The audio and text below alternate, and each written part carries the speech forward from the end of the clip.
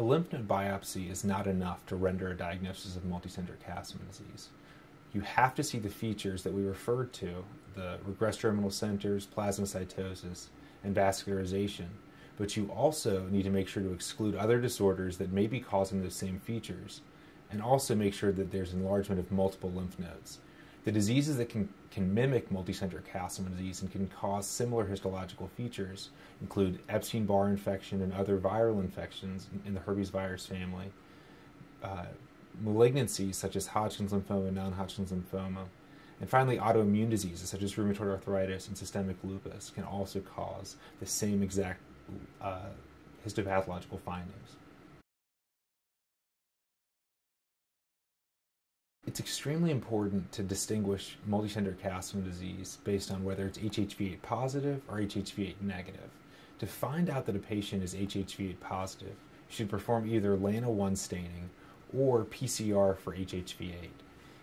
These are really the two gold standards.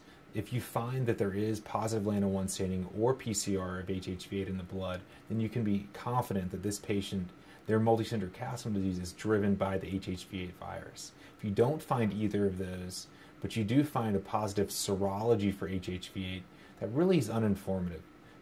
The population within the U.S. has anywhere between 5 and 10% of individuals infected at some point in their life with HHV8. So a positive serology is uninformative because just because they've encountered the virus at some point doesn't necessarily mean that the virus is driving their multicenter Castleman disease.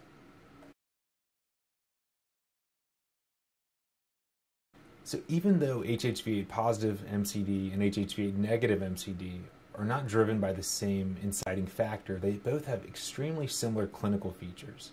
From one end of the spectrum, patients will present with low-grade inflammation, night sweats, fevers, but all the way to the other end of the spectrum, patients can have intense inflammation requiring ICU stays and multiple organ dysfunction, so liver, kidney, and bone marrow dysfunction.